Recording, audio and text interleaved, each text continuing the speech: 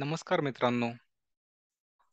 आज आपण object oriented programming lab यातील काही जावा असाइनमेंट्स पाहणार आहोत. तर यातल्या काही असाइनमेंट्स आपण ऑलरेडी कंप्लीट केले आहेत आणि त्याचे व्हिडिओज आपल्या यूट्यूबवर चॅनलवर आहेत.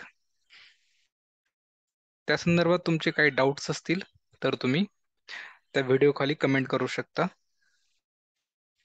तर आज आपण पाहणार आहोत third assignment, inheritance. Design and develop inheritance for a given case study. Identify objects and relationships and implement inheritance whenever applicable. Employee class has employee name, employee ID, address, email ID, mobile number as a member. And inherited class are programmer, team lead, assistant, project manager from employee class.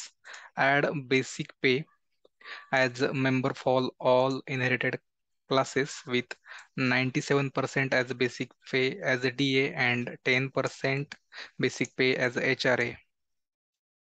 Then 12% basic pay as a PF and 0.1 basic pay for staff club fund. Generate a pay slip for employees with gross and net salary. चला तर जाऊया आपल्या कोडमध्ये.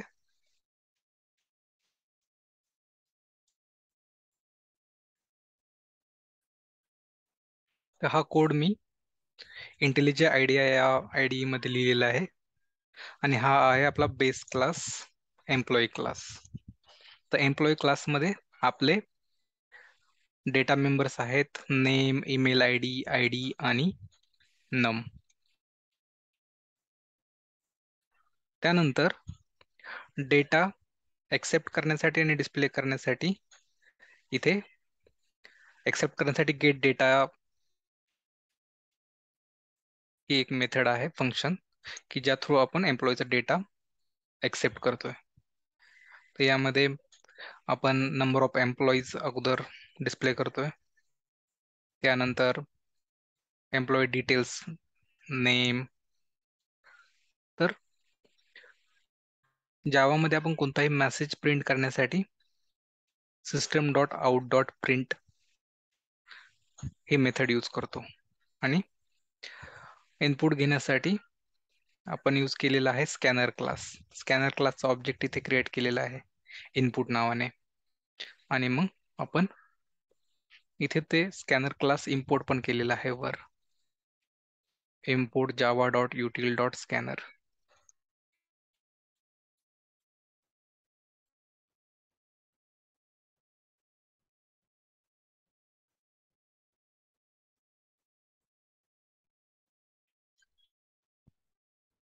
Okay.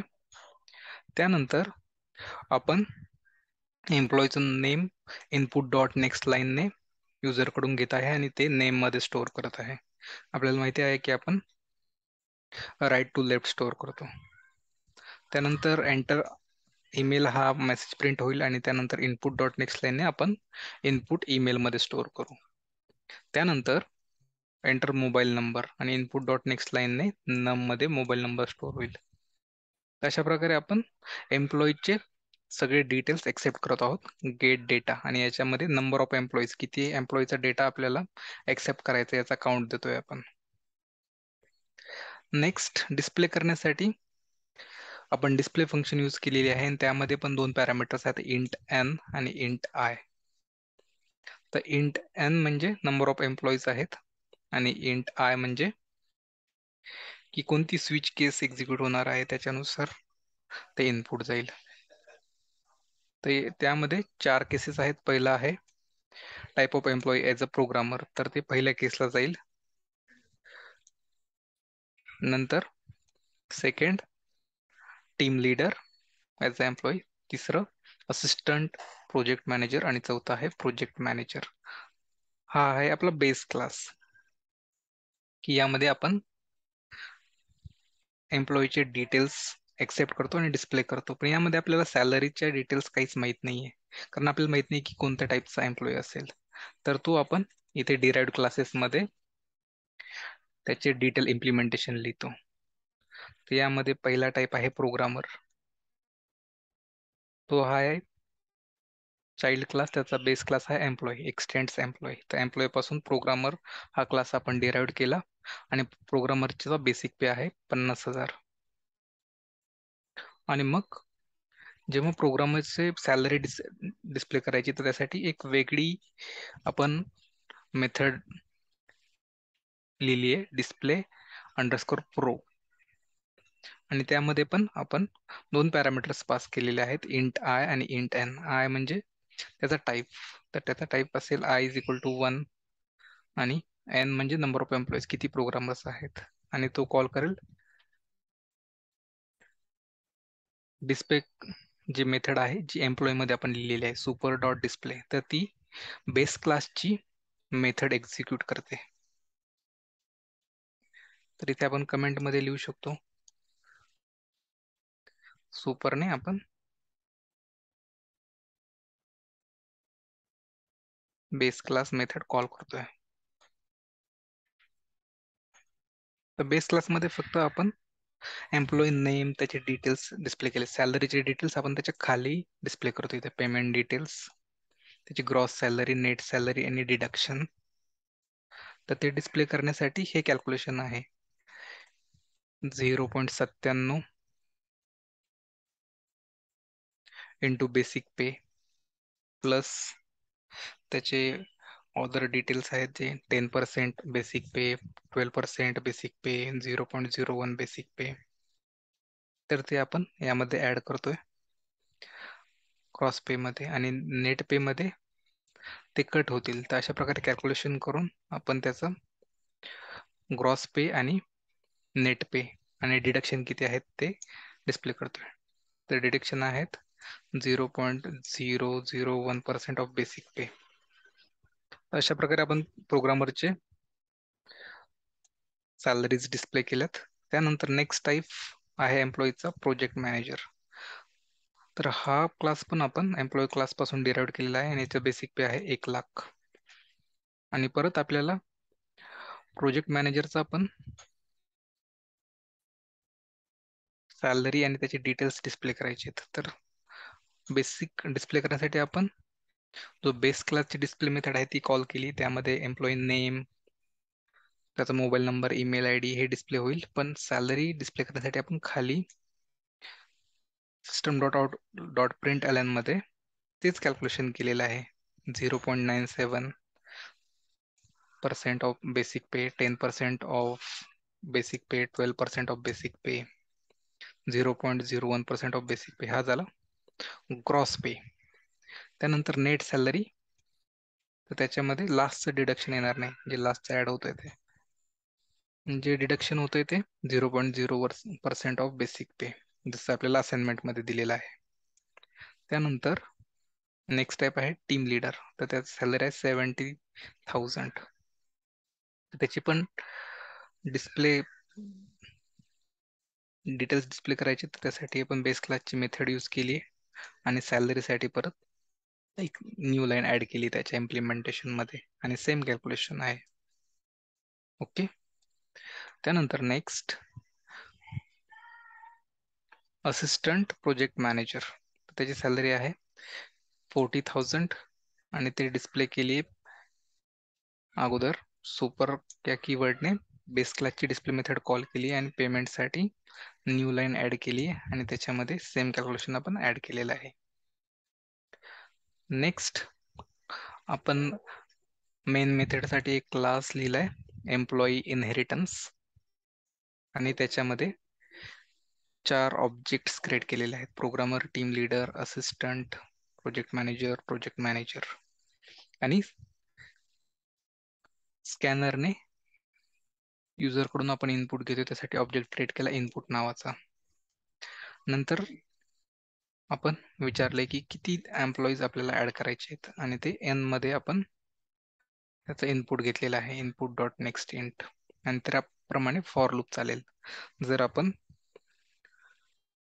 2 employees म्हटलं तर for loop चालेल 0 आणि 1 पर्यंत. आणि त्याप्रमाणे आपण जर इनपुट दिलं 1 तर ती जाईल केस 1 ला प्रोग्रामरला आणि त्याचा इनपुट घेईल आणि डिस्प्ले करेल. इथे फर्स्ट टाकलं की स्विच केस जाईल प्रोग्रामरला प्रो डॉट गेट डेटाने त्याची गेट डेटा, तर हा जाईल, याचा कॉल जाईल तुमच्या प्रोग्रामरला. प्रोग्रामरमध्ये गेट डेटा नाहीये, मग तो जाईल एम्प्लॉई क्लासला आणि इथे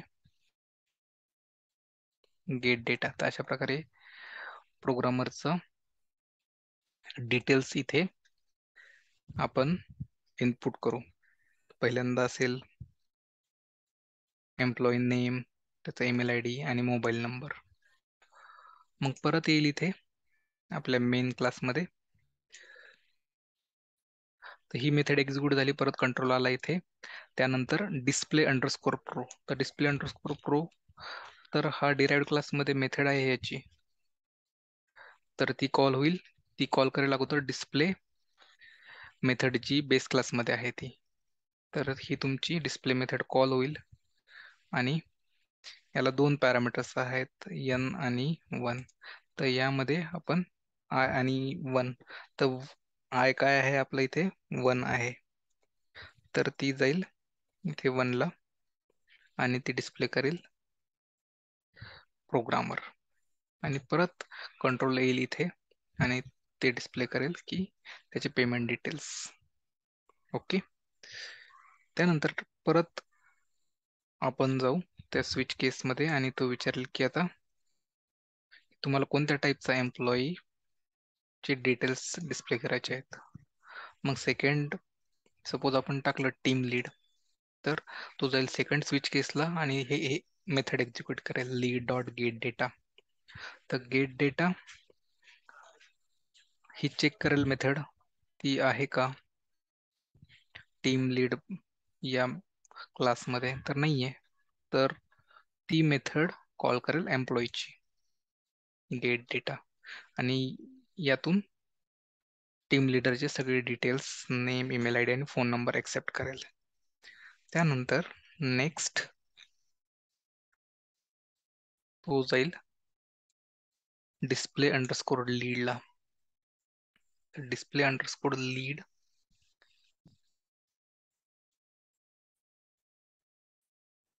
तर यामध्ये अगोदर बेस क्लासची डिस्प्ले मेथड कॉल होईल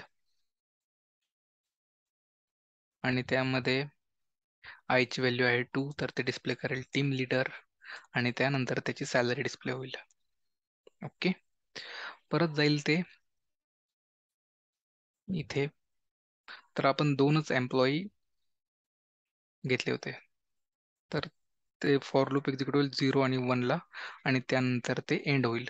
जर आपण 4 टाकले तर अशाच प्रकारे प्रोग्रामरचे आपण देऊ शकतो 4 programmer, 4 team lead, 4 assistant project manager किंवा 4 प्रोजेक्ट मॅनेजर किंवा प्रत्येकातला एक एक. पहिला programmer, team leader, assistant project manager आणि प्रोजेक्ट मॅनेजर, अशा प्रकारे.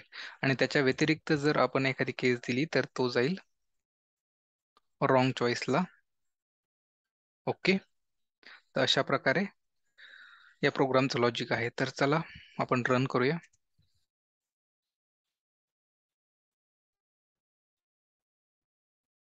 ओके. तर प्रोग्राम कंपाईल झाला. Enter number of employees to be added.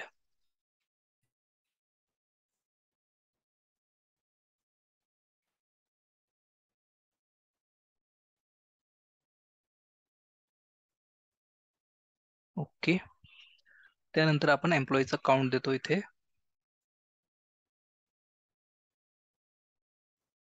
तर इथे मी टाकतो 4 एम्प्लॉईज. तर पहिलं मला पाहिजे प्रोग्रामर, तर मी टाकलं इथे ईमेल आय डी,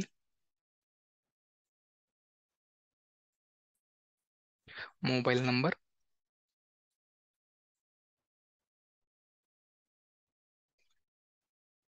तर त्याने डिस्प्ले केलेत एम्प्लॉईचे details. Designation as a programmer आणि त्याची ग्रॉस सॅलरी डिस्प्ले केली आहे की त्याची सॅलरी आणि नेट सॅलरी आणि डिडक्शन्स. आता मला सेकंड टाईपचा एम्प्लॉय करायचा टीम लीड. तर मी टाकतो इथे टीम लीडचं नाव,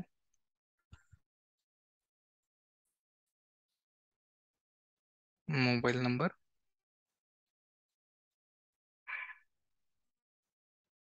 आणि त्याने टीम लीडची सॅलरी डिस्प्ले केली इथे. Next assistant project manager.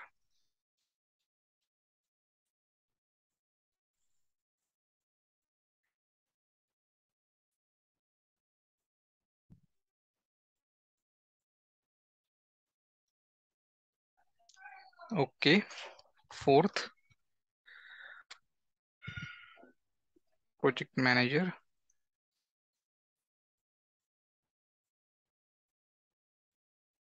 Email I D आणि मोबाईल नंबर.